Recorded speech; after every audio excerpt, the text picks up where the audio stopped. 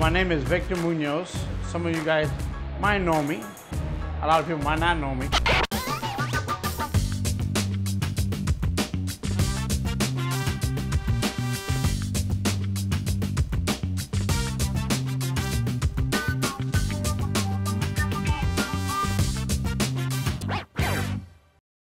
I got into bodybuilding because of a great friend of mine.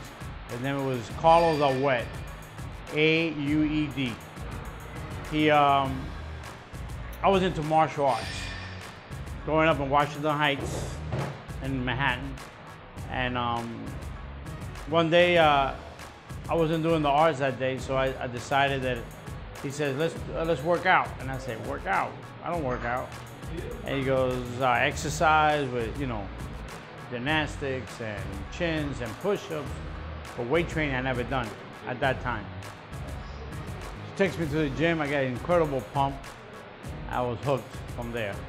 And I used it for my wrestling, my martial arts, played football, baseball, but this is what I love more. And I just consumed it more, try to find more things about it, helped him to get his first show. Bodybuilding to me is probably one of the hardest type of sports because if you really done it to a full extent, you know what it is to diet, you know what it is to train hard. The next morning, you have to get up and go to work or go back to the gym.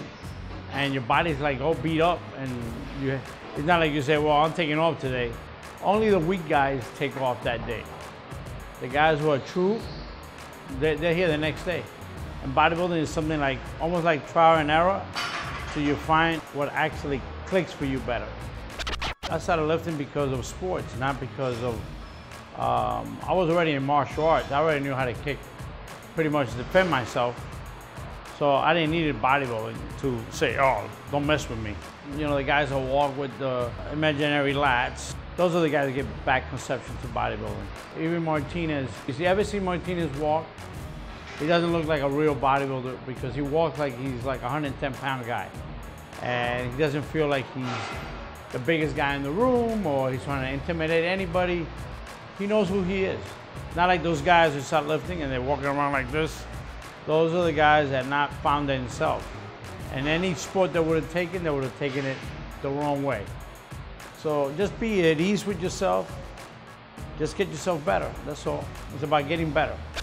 I've trained actors, to rappers, to painters, grocery manager.